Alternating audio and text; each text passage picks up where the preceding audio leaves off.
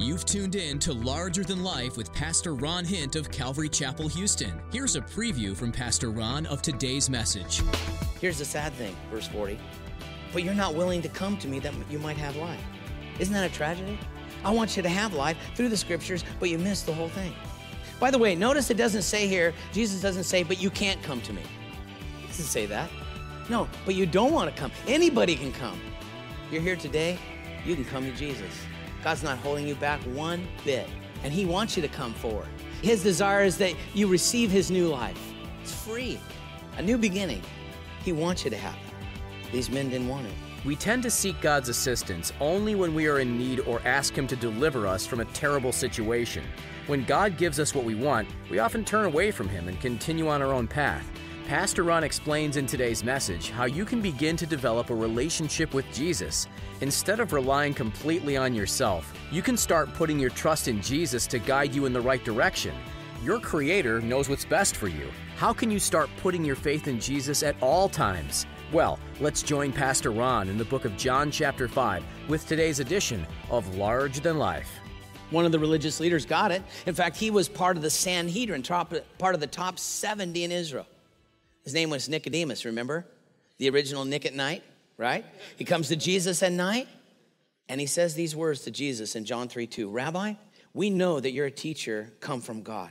For no one can do these signs that you do unless God is with him. He made the connection.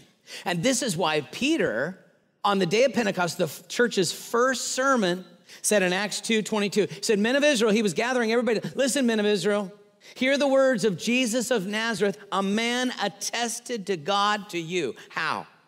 By miracles, wonders, and signs, which God did through him in your midst, as you yourselves know. In other words, this is not a secret. You've all seen the miracles which he did. He's the Messiah. He's God. And so Jesus says here, my works, they bear witness that I'm God. And by the way, they weren't few in number, right? They were many. And they weren't done in a corner. They were done in front of thousands of people. And not only that, they weren't small occurrences that could have been explained, right? Jesus wasn't healing people of back pain. Brother, your back pain's been made well.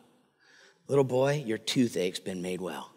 Now, Jesus might have healed those minor aches and pains, but he didn't do these little small things. No. Jesus proved his power over sickness and disease by giving new skin to people who were leprous, that had bulbous sores. He demonstrated his power to restore limbs, new nerves, and muscles instantaneously in this chapter to a guy who had been paralyzed 38 years. Amazing. He touched deaf ears and made them to hear. He touched blind eyes and made them to see. He touched dead limbs and made them to walk. He showed his power over the cosmos by stopping a raging storm with the very word of his mouth. He showed his power over the limitations of time and space by healing a man 20 miles away with just saying the word, with a command. He showed his power over space and matter by creating out of 5 loaves and 2 fish enough food to feed over 5,000. He showed his power over Satan and demons by causing them to flee with the very word of his mouth. And he showed his power over death, raising people from the dead, not once, not twice, but 3 times. And then when he himself was in the grave, 3 days, he raised himself from the dead. I suggest to you that is power. And that testifies of who Jesus is. Jesus did miracle after miracle, sign after sign, wonder after wonder. Why? Well, it's to really support what we sing in the song this time of the year. Let earth receive her king. That's what his works testified. I'm the king. I'm God. And so Jesus says, in the mouth of 2 or 3 witnesses, well, there's 2 right there. Let's talk about a third one. And it's the witness of the Father. The witness of the Father. Verse 37, and the Father himself who sent me has testified of me. So he says, if that's not enough, God the Father himself has said, I'm God. I'm the Son of God. In fact, the Father did it audibly so others could hear 3 times. 3 times. Now, the first is found in Matthew chapter 3 and verse 16, when Jesus was being water baptized. It says, when he had been baptized, he came up out of the water immediately, And behold, the heavens were opened. Now, John also saw the Spirit of God descending like a dove and alighting on him. But suddenly, out of the heavens, a voice came audibly. It's the Father saying, "This is my beloved Son in whom I'm well pleased." Well, that's a pretty thunderous, affirmation right there. God speaking out of heaven. I've always thought in my mind, to be honest with you, when it comes to bringing people to Jesus, I thought, well, God, why don't you just part up the heavens and say, "I'm God." Stick your head out and say, "I'm God, I'm real, follow me." To me, that would work. Just saying. But the funny thing is that God has chosen to use instruments like you and me. That's an amazing thing, isn't it? He wants to use us to be the conduits of his grace. A second occasion is when Jesus was transfigured before his disciples. In Matthew chapter 17, it tells us he took with him Peter, James, and John up on the mountaintop, and there he was transfigured, metamorphized, it says in the original language, in front of them. And what does that mean? Well, it describes it. It says he allowed him to see some of his deity. It says his face shone like the sun. Same description we have in the book of Revelation. Jesus allows them to see a portion of his deity without them being blown away. And it tells us also, at the same time, Elijah and Moses show up. Now, why would those two show up? Well, Moses, we understand, because he's the lawgiver. He wrote the first 5 books of the law. Moses represents the law. Elijah, well, he's the prophets. So what you have is the law and the prophets, which, by the way, the Jews called the entirety of the Old Testament, the law and the prophets. You have the law and the prophets looking to Jesus saying, "This is God, this is the Messiah." So you have that proof in and of itself. But as this is happening, it tells us Peter got all excited. He's like, "Oh, wow, mind blower." If he was from California, he'd go, "Dude, awesome. Whoa, let's make like 3 tents over here, So he says, let's make tents. One for Moses, one for Elijah, one for JC. And it's going to be awesome. And it tells us while he was speaking, all of a sudden, a cloud overshadowed them. A voice came out of the cloud saying, "This is my beloved Son in whom I'm well pleased." And then it says this, "Hear him." In other words, Peter, shut up. This is God. I love that. That's pretty awesome. Then there was a third occasion. We find it in John's account, just a few chapters ahead, in chapter 12 and verse 28. Jesus is praying. And he's saying, "Father, glorify your name." And then it says, "A voice from heaven was heard saying, I have both glorified it and will glorify it again." And so God the Father clearly testified of Jesus' deity. But notice this, verse 37. "But you have neither heard his voice at any time nor seen his form." Why? "Because you do not have his word abiding in you." Wow, talk about an indictment to the religious leaders. His word's not abiding in you? I thought these guys know the scriptures. Yes, and Jesus picks up on that in a moment. But it's not abiding in you. Why? How do we know it's not real? It's not there in their heart. He says, "Because whom he sent, which is me, him you do not believe." He's saying you don't know anything of the Father. You don't know anything of God. Why? Because you don't know anything of me. And by the way, this is the tragedy of all cults. There are many cults in the United States, JWs, Mormons, Baha'is. There are many others. And here's the thing. They will say, "We worship the Father, we worship God," but they don't. But they sing songs even to God, but they don't. Why? Because they don't worship the Son in equality with the Father. They don't recognize Jesus Christ as God. And because they don't recognize him as God, they don't worship God. It's empty worship. How sad to be so close yet so far away. So what is the testimony of the Father? Well, we could say it's the audible voice of God testified 3 times that Jesus is the Messiah. He's the Son of God. True. But we could also say that it's the internal voice of God as well, which only the true believer possesses, because he says, "You don't know it. You guys haven't heard it because you haven't accepted me. But when you accept me as Savior, you hear the voice of God. You know the voice of God." How do we know this? Because we have a great verse in 1 John 5:9. It says this, "If we receive the witness of man, the witness of God is greater than that. For this is the witness of God." Here it is. "He who believes in the Son of God has the witness in himself." In other words, the Father testifies, this is the Son. By the way, not only the Father testifies that, so does the Holy Spirit. We read in Romans 8:16, "The Spirit himself bears witness with our spirit that we are children of God." But it's not only the Father that does it. It's not only the Spirit. Jesus says even himself. Because he says in John 10:27, "My sheep hear my voice, And I know them, and they follow me. They hear me. So we hear the Father, which the message is the Son. We hear the message of the Son saying, follow me. We hear the message of the Spirit. It's all combined, Father, Son, Holy Spirit. But there is an inner testimony, for sure, to be sure. But nonetheless, Jesus makes it clear. We have the witness of the Father. So he says, look, my testimony is enough. But I understand that's not enough for you. In the mouth of 2 or 3 witnesses, the Bible says, let something be established. I've given you 3. The witness of the forerunner, the witness of my works, the witness of the Father. But I'm going to go beyond that. Let's talk about one more. The witness of the Scriptures. Verse 39. You search the Scriptures, for in them you think you have eternal life, and these are they which testify of me. Now, the word search here can be translated 2 different ways, both of which, by the way, are correct. It can be translated as either an imperative, which makes it a command, or indicative, which makes it a statement.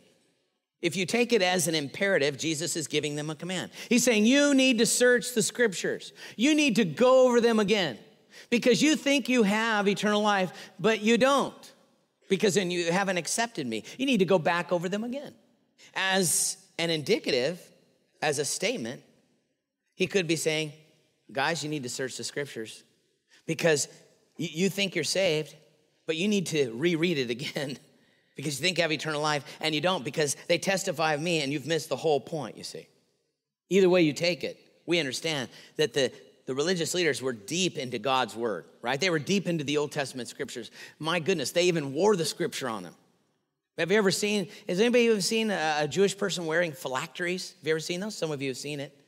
It's a crazy sight when you see. If you haven't seen it before, you're going to go, what is going on? Because they have these little boxes made out of leather, which they put the Scriptures in from Deuteronomy chapter 6 and a few other passages. And these leather straps of the leather box attached to a base with leather straps that would go 3 feet long. And they'll put this thing on the wrist. They wrap this thing all around them. And then they'll put it on their forehead and wrap it all around over there. You go, my goodness, what's going on? Well, they're wearing the Word of God. That's how deep they're into it. But the tragedy is of even wearing it and memorizing it, they miss the truth of Jesus. This is something that could even happen to people today, thinking that we have an intellectual understanding of the Scriptures. Oh, we think we're good. That's how the religious leaders were. They thought they were shoo-ins for salvation. They were smug and complacent in their rites and rituals, in their sacrifices and Sabbaths, in their traditions and their teachings. And over time, this intellectual diversion blinded them from the very truth of the Scriptures. And so we need to ask ourselves as we read the Scriptures, and we should be reading them. If you're not even reading the Scriptures, I have to ask myself, are you saved? Oh, there's another thing that's going to offend somebody. Oh, I liked it for a season. I don't like to hear that one. But wait a second. Listen, are you married? If some of you, a lot of you are married. We got married. Didn't you like to read letters that come from your loved one? Don't you like reading a card from your loved one? Of course you do. Jesus wrote in the Scriptures to you because he loves you. I want to read more about my Savior, his love for me. I want to know more about him. So as you're reading your Scriptures, which I'm just taking that as a given, we need to be careful that we're not reading it just for intellectual study.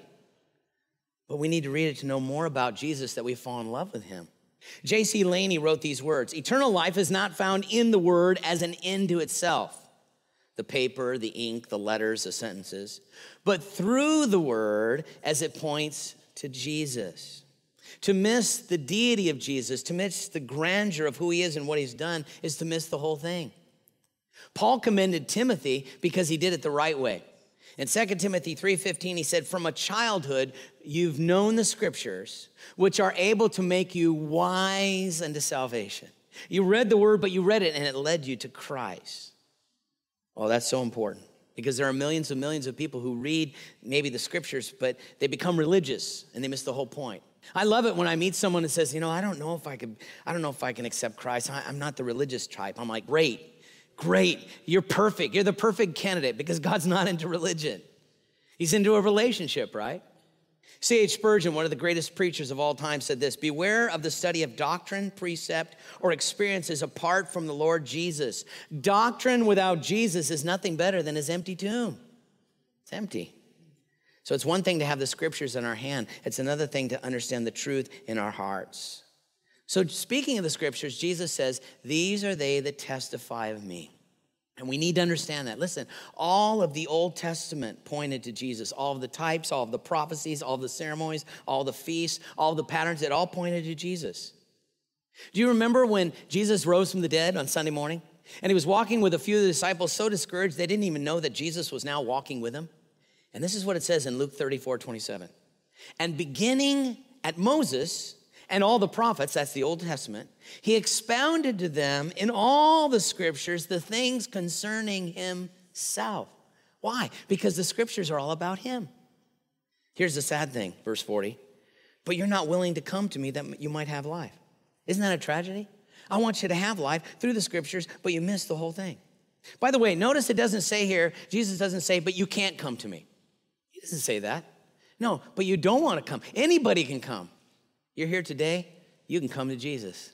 God's not holding you back one bit, and he wants you to come forward. His desire is that you receive his new life. It's free, a new beginning. He wants you to have that. These men didn't want it. Jesus continues, verse 41, I do not receive honor from men, but I know you that you do not have the love of God in you. Now, Jesus is not saying that I don't want honor or praise. Jesus wants honor. Jesus wants praise. But he wants it only from those who love him. Jesus doesn't want feigned hypocritical worship. He doesn't want calloused religion. He wants hearts that honor him because they love him. So Jesus says, I don't receive your honor because God's love is not in your heart. Verse 43, I've come in the Father's name and you do not receive me. I came in the name of the Father, as John testified. This is the Lamb of God. The scriptures testify, but you have not received me.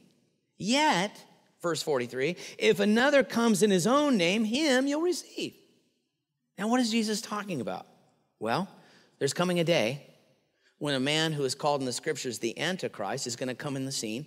He's going to come in the power of his own name, and they will receive him open arms. Now, listen, if you go over to Israel today, or you have the opportunity to talk to a practicing Jew, not a secular Jew, but a practicing Jew, they will tell you that there is an expectation for a coming Messiah.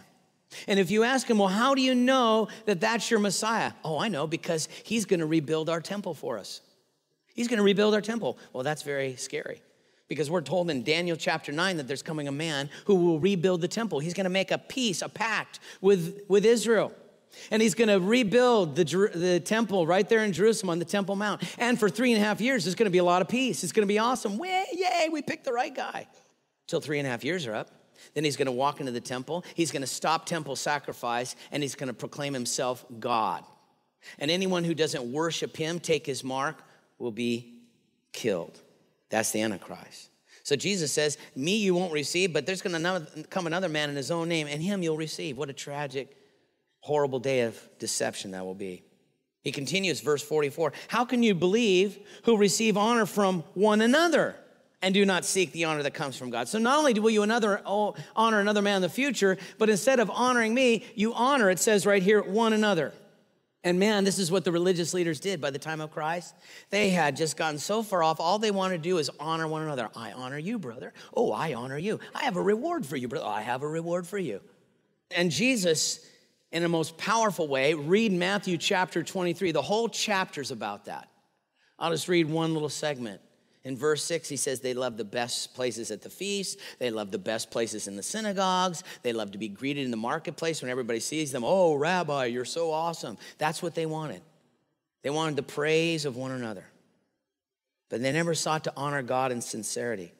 As a result, Jesus says to him in verse 45, do not think that I shall accuse you to be Father. So you're worried about judgment? I won't do it. There's one who accuses you. It's Moses, in whom you trust. Ooh. Now Jesus has stepped on their toes. Moses? We venerate Moses. He was the most honored man within the religious system. He was the giver of the law. He's the father of the faith, right? Because he was the law giver. When you read the scriptures, even today, they always make sure they read a passage of scripture from the Pentateuch.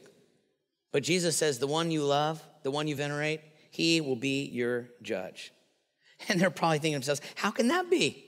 Jesus tells him, verse 46, for if you believed Moses, you would believe me, for he wrote about me. Again, all the scriptures are about me. The prophets, yes, but all of the law is about me. Listen, Jesus is the ark of Noah. Jesus is the ark. When a person places their faith in Jesus Christ, there is safety. God seals the door, and you will judge above the judgment waters for eternal life. Jesus is the ark of Noah. Jesus is Jacob's ladder. Jesus is the Passover lamb. Jesus is the manna from heaven. Jesus is the water from the rock. He's all of it. All of the ceremonies pointed to Jesus. All of the sacrifices pointed to Jesus. All of the feasts pointed to Jesus. They searched the scriptures. They read the writings of Moses, and they failed to see Jesus. And Jesus says, Moses will be your judge. Verse 47, for if you do not believe his writings, how will you believe my words? If you won't believe the writings of your national hero, if you miss all of it, though you read it every time in the synagogue, every day, you won't believe in me. Moses was all about Jesus through prophecy. They didn't know it. And so rather than change, as we know, we saw this back in verse 18 of this very chapter. Already earlier on, they sought to kill him. And this would only solidify him. They would take him eventually to a cross and crucify him. They'll reject him. But why? Understand, not out of ignorance. They won't reject him out of ignorance. Why? Because Jesus has given them these witnesses, as he has given us these witnesses. These witnesses testify of his deity. They stand as great pillars for our faith as well. That Jesus Christ is who he said he is, that he is God. We have the witness of John the Baptist. We have the witness of his very works. We have the witness of the Father himself. And we have the witness again and again and again of the scriptures from Genesis to Revelation to see that Jesus Christ is God incarnate. And that's what we worship this time of the year, that God became a man, born a baby. That's not an infant, though he is. He's also the infinite God of the universe. And so Jesus can definitively say then in John 14:6, I am the way, I am the truth, I am the life. And you won't be able to go to the Father unless you come through me. You won't be able to go to heaven unless you come through me, because I and the Father were one. And I came down to sacrifice for you. And so you have all this from the very beginning to the end. In fact, in the last book in the Bible, Revelation, repeatedly he's giving pleas to turn to him. I'll give you one. In Revelation 3:20, he says, behold, I stand at the door and I'm knocking. And that, I suggest to you, is what he's been doing this whole message if you don't know Jesus. He's knocking on your heart. He says, I knock, and if anyone hears my voice, well, we've heard his voice clearly through the scriptures today. If any man hears my voice and will open the door, that's your heart. If you would just okay, Lord, I give, you're knocking, I hear it. And I would open the door, open your heart. He says, I'll come in. I'll come in, I'll dine with you, I'll fellowship with you, I'll change you. You don't even have to, I can't, I don't know where to begin, how to change. Don't worry about it, he'll do the changing. All you gotta do is say, I give. And he'll, oh yeah, I like that. God says, I'll work. And he will. You say, Ron, what do I gotta do? What's it gonna take? What do I gotta do? I always like to boil it down. There's many ways, but for this morning, we'll say it's as easy as ABC. That's pretty simple. God's made it so simple.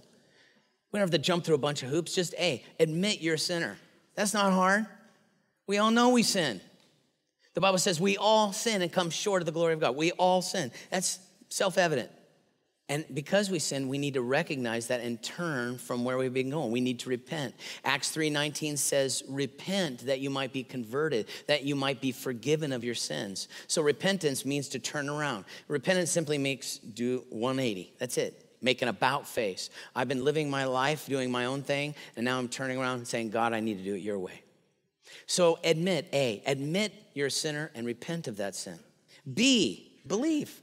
Acts 10:9 says, if you confess with your mouth the Lord Jesus and believe in your heart that God raised from the dead, you could be saved. Isn't that what it's all about? Isn't that what Jesus said in here? I've said all this so you might be saved. You could be saved. Confess Jesus. Place your faith in Jesus. Believe. But there's a final thing, and that's C. That's what I call commitment. Be willing to make a commitment. You can make that commitment. You've just heard Pastor Ron Hint and the radio ministry of Calvary Houston here on Large Than Life. Pastor Ron's currently in the Gospel of John. John is one of the 4 books in the Bible that describes the life, ministry, and teachings of Jesus Christ. In his short time here on earth, Jesus changed the world and the entire course of human history through his life, death, and resurrection.